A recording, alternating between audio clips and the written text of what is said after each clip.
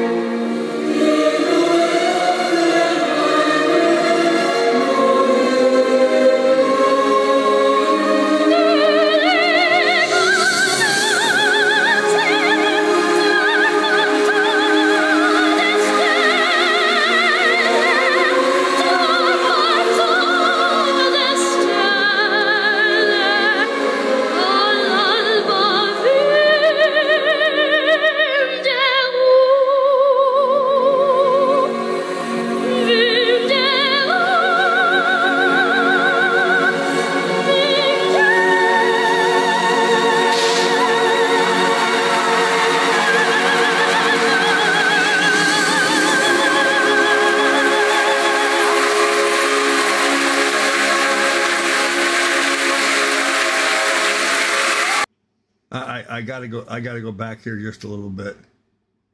I love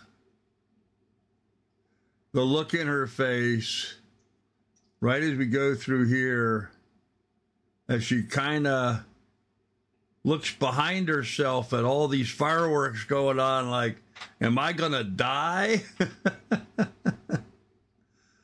Oh man. No, I mean, this is just what I'm talking about. This little tiny cherub of a voice. You know, here she just looks like an angel here with her arms up and the white light around her, and she really is. She is, in her own way, our own little angel. She's just, oh, this tiny little cherub with this huge, huge voice and presence. Just so impressive. So impressive. I got nothing but great stuff to think about Amira. I think she's going to have a huge following a huge career ahead of her. And what most people don't seem to understand, she's self-taught. She listened to somebody else sing and copied it. That's all she did. She didn't go for lessons. You know, they didn't work on diction and jaw drop and opening cavities and nasal tones and all the crap that I went through in college. In fact, you know, I'm worried to some degree about a lot of these young singers because, like, Amira has such awesome natural instinct and talent. I'm fearful that if she goes into an educational system to learn to sing, they're going to ruin her. They're going to turn her into every Tom, Dick, and Harry and lose the sharpness, the focus, the nuance that is really her talent. So, and I think that's a legitimate concern. Me personally, I think that's a legitimate concern. You can't teach this. You can't teach this. This comes from the heart. All right, enough said. Let me go on. I've got some other videos I want to find and do some other stuff today. Have a fun day today. Need to get myself in a good mood. Need to get in a good mood. Need to get having some fun. So we're gonna do that. All right. If you like this thing, give us a thumbs up, like, and subscribe.